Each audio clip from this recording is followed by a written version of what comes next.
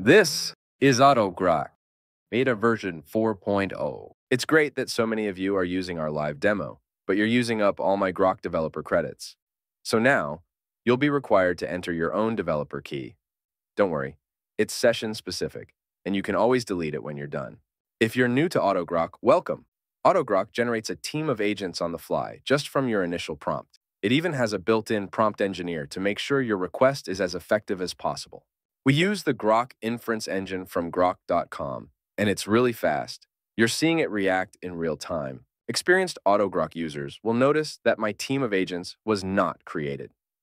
This is because I'm hitting my daily usage threshold for the Mixtral LLM. Now you know why I added the API key input. No problem. We can just switch to the Llama model and continue. By just telling AutoGroq, hey, let's make a CRM, we're going to get an automatically generated team of agents specifically tailored to work on our task. Wow, 9 agents. Nice. The first agent is always our project manager. You'll see that this agent is predisposed to laying out the project plan and directing the team. In future versions of AutoGroq, we plan to have him act as the chat coordinator for both Autogen and Crew AI.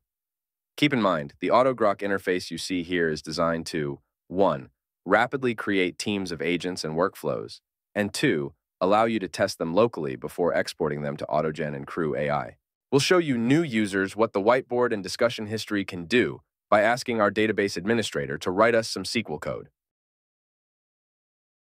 And there it is, valid SQL to create our development schema and get us started. At any time, we can pull up the discussion history and see our entire process, wonderfully formatted for easy legibility and reference. It even puts our code into color-coded blocks for us. If you have some existing test data in a CSV file, AutoGroq will incorporate it into the agent's discussion. It's not technically RAG support since the data is never vectorized, but we'll get there. Oh, and any URLs you add to the additional input field can be read and referenced by all the agents. We've covered Autogen and Crew AI file generation in past videos. In a nutshell, AutoGroq makes these exportable and importable agent and workflow files that you can use to hit the ground running when creating new Autogen or Crew AI projects. Go ahead and download the source from our GitHub site, or try the demo online.